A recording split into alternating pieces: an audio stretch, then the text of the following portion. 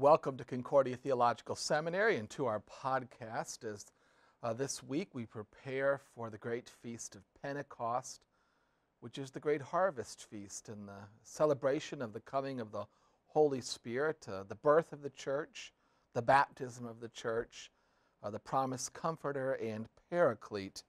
So it's a great festival day in our church body, and we find ourselves maybe a little bit incongruously in the Gospel of John in the 7th chapter.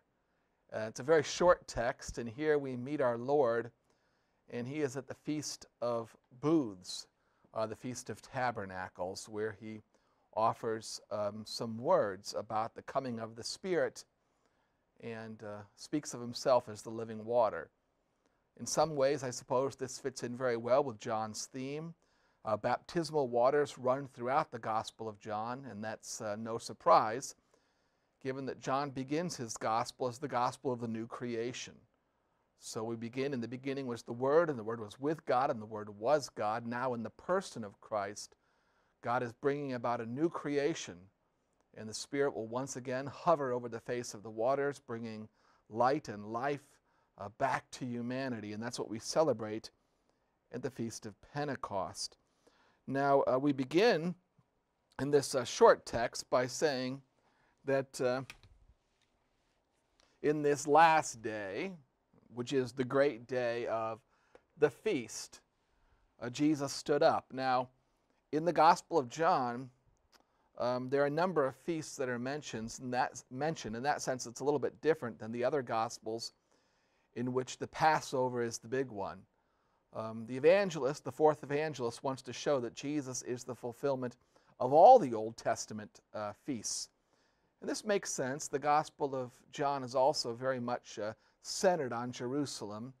I think it was written during a time of persecution in the early church in Jerusalem, and it reflects that. And John wants to show that Jesus in every way is the fulfillment of everything that the Jews had hoped for throughout the many years as they waited for the coming Messiah. Now they're waiting on this great day, which is the Feast of the Booths or the Tabernacles. Now that feast in the Old Testament was a feast which commemorated the sojourning of the Jews during the time in the desert when they wandered for 40 years and lived in temporary housing. So it represents Israel on the move. And in a sense, I suppose, this also sets the tone for Pentecost, because as we go to the book of Acts, we begin with the temple, which shows that God throughout the ages, since the time of Solomon, dwelled there in Jerusalem in the temple as his dwelling place in the Holy of Holies. But now we see in the book of Acts that our Lord will be taking it on the move or on the road, that the Spirit will blow where he will, and that Christ's church will be established in many places throughout the world, wherever Christ's word is preached and wherever his sacraments are administered. So the Feast of the Booths is the feast of pilgrimage, and it expresses our Christian life as one of pilgrimage. So on this great day, the Feast of Booths, Jesus stood up and he cried out. So this is, he's, in a sense, I suppose you could say he is a Pentecost preacher. It reminds us a little bit of Peter standing up there in Jerusalem, and the boldness that it took for Peter to do that, filled with the Holy Spirit, which he received from Christ, knowing that our Lord had just been put to death by these very same Jewish leaders, yet he stood up and proclaimed his great Pentecost message of repentance, but also forgiveness in Christ Jesus, who had died for their sins. Well, Jesus himself cries out on the Feast of Pentecost, saying that whoever thirsts, let him come unto me, and then let him drink. Now, this is the way John works when it comes to the sacraments. John wants to show that Jesus himself is the very source of these things, that the blood that we receive in the chalice is the very blood that flows from his side. The body that we receive is the body that hangs on the cross, and the water that washes away our sin and then fills us with the Holy Spirit gives us the drink, gives us the life-giving Spirit, is the Spirit that comes from Christ himself. So he cries out, if anybody thirsts, well, we know, we've already seen in John somebody who's thirsted. We've seen the woman at the well, the Samaritan woman who comes to Jesus with a bucket full of water. And after a long conversation with Jesus, she actually leaves the bucket at the well. She doesn't even take the water with her because she's distracted. Because now she has received Christ, who she understands is the living water, the water that if she drinks of that, she will never thirst again. This is the life-giving water of the Spirit. The Holy Spirit is associated with the breath and with the water. And it's instructive because these are the things that make up life. So that when we're looking for life on Mars, what do you look for? You look for water. When you look to see if a person is alive still, you see if they are breathing. Breath and water are the essential components of life. So also the Holy Spirit, which is the Spirit of Christ, is the life-giving water that comes from Christ. It's the breath of life which we receive in the Pentecost, by which we confess that Christ is Lord. So he says, let them come unto me. So this is where life is. I am the way, the truth, and the life. We come to Christ, and in Christ, if we thirst, then we are invited to drink from him. Now, the one who believes in me, Christ says, believe in my Father, believe also in me. To know God is to know Christ, or better yet, to say to know Christ is to know God, and to believe in Christ is to believe in his Father, entering into the Trinitarian life of our baptism, Father, Son, and Holy Spirit. Just as the Scripture says, so John is keen on saying this all over the place, that Christ is indeed the fulfillment of the Scriptures of the Jewish people of the Old Testament. Well, what will happen then, according to John, is, now this is remarkable, is that, well, sometimes in the English it's saying out of his heart, but really that's out of his belly. Rivers will flow. This is like, I mean, it reminds me of the rivers of Genesis, the life-giving, teeming waters of Genesis. Reminds me of the river that flows in the book of Revelation, the river of life. But rivers from his belly will flow of living water. This is, the Didache talks about baptizing with living water, the bubbling water. And of course, any baptismal water, whether it's in the font or from a river, it is living water because it's vivified or made alive by the Spirit of Christ, and it gives life. Even as one who is parched in the desert is restored by water, so also spiritually, this is the water of the Spirit, will flow from his belly. Now this is, you could say this is the Christian, but it first happens with the person of Christ, because we do know in the Gospel of John, when we get to the 19th chapter in Christ's death, that the soldier pierces our Lord's side, and from that side flows water and blood. That water is the water that fills our fonts. That very same water is the water that flows in the book of Revelation, that comes from the land, and the trees around it are bear fruit, because that is the life-giving and eternal water. So also the Christian who believes, though, so also he is in fact has the Spirit.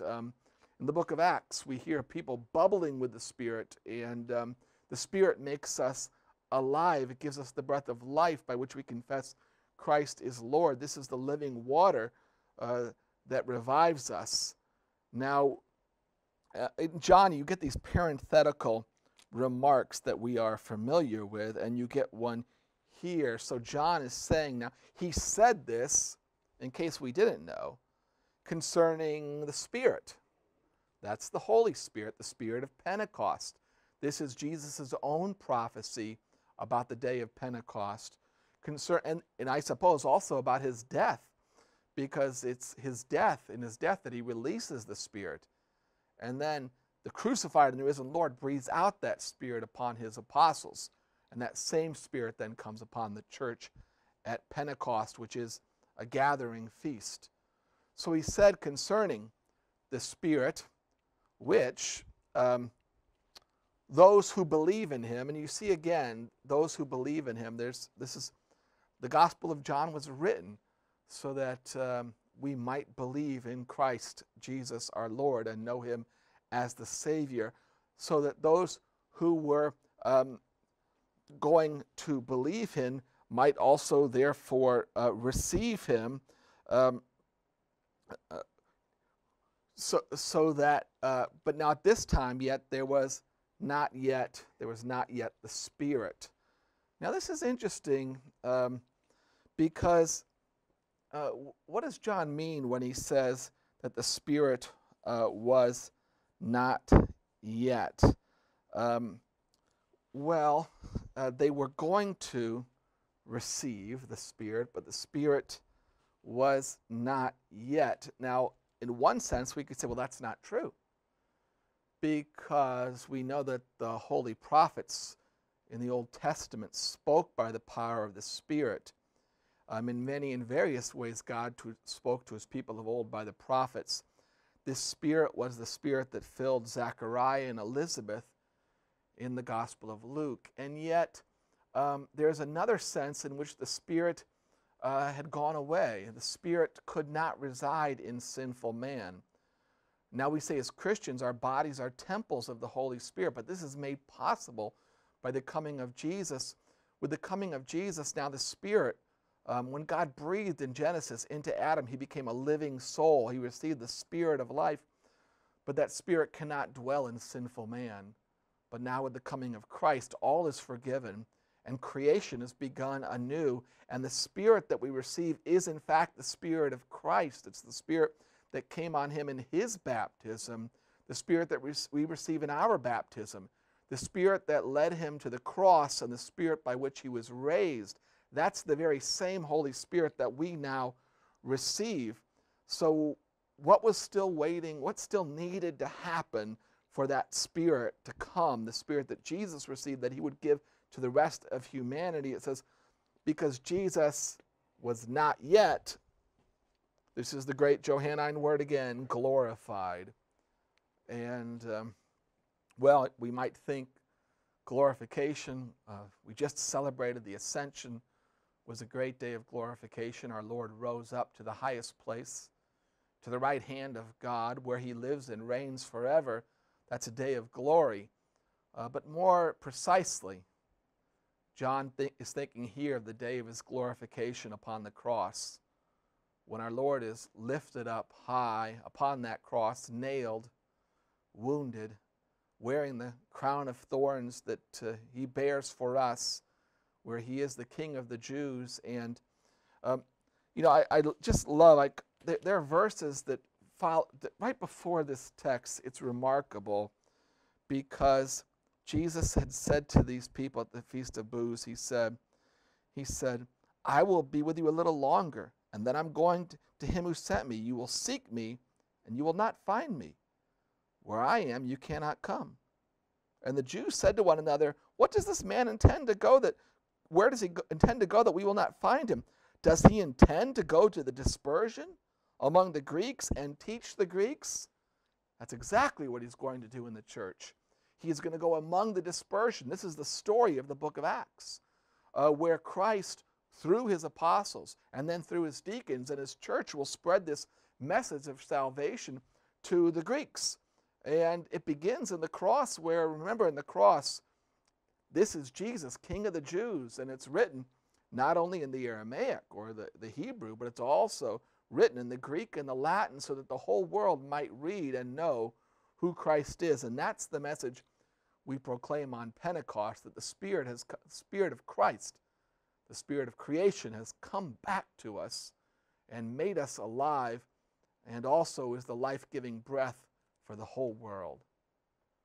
Well, thank you for spending this time with us, and we wish you a very blessed Pentecost.